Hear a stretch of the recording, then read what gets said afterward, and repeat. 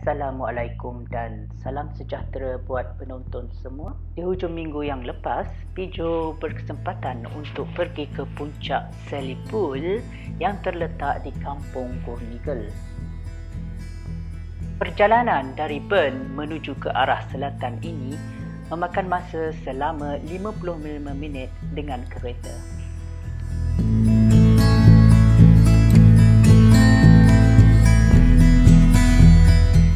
Tempat kereta yang hampir penuh menunjukkan betapa ramainya pengunjung meluangkan masa di sini.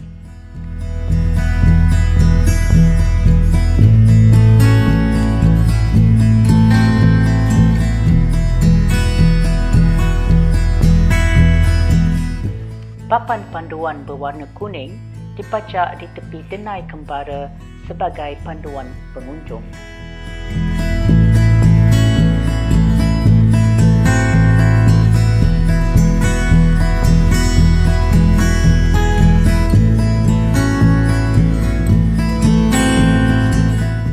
Hampir semua kedai dan pusat membeli belah ditutup pada hari Ahad.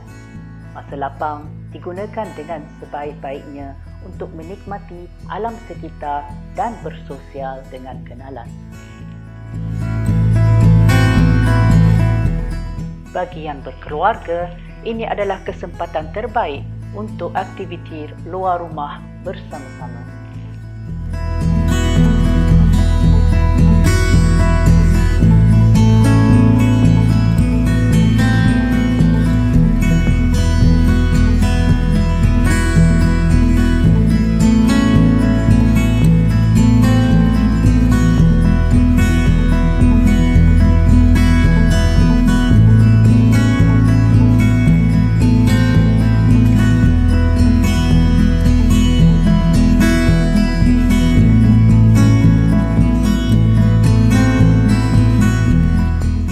Tidak lupa juga buat haiwan peliharaan yang bergembira berlari-lari ke sana kemari bersama tuan mereka.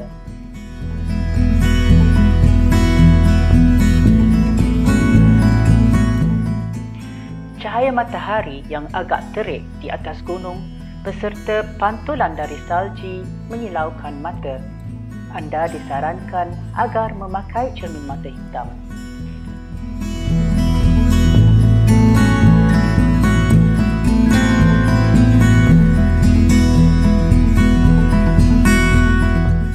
Tidak lupa juga, anda disarankan memakai kasut yang bersesuaian untuk berjalan di atas permukaan salji.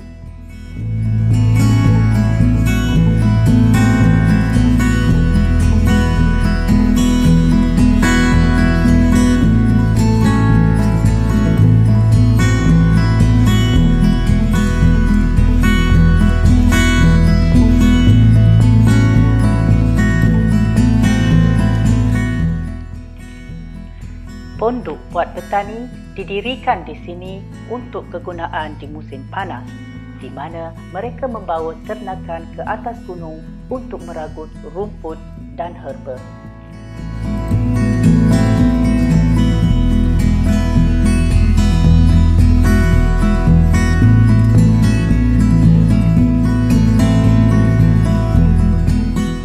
Semakin tinggi saya berjalan, semakin sedikit terdapatnya salji. Ini disebabkan oleh cahaya matahari. Semakin tinggi altitude, semakin tinggi suhu.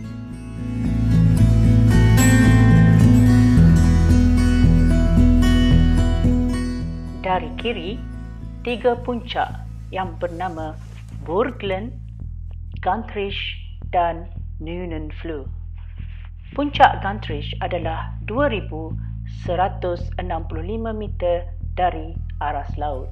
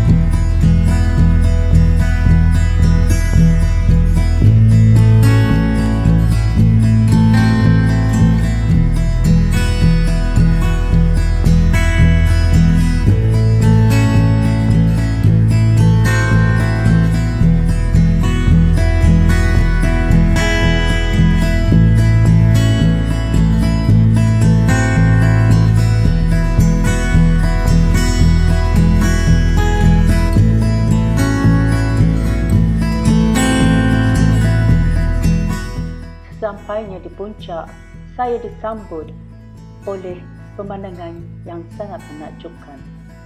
Di sini adalah 1,750 meter di atas paras laut.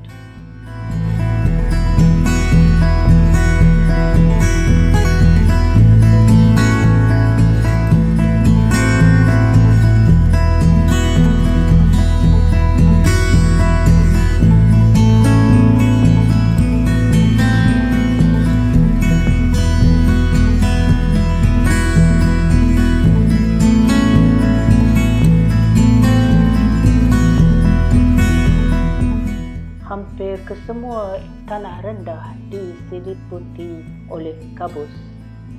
Suhu di tanah rendah juga adalah lebih sejuk berbanding dengan suhu di atas gunung ini.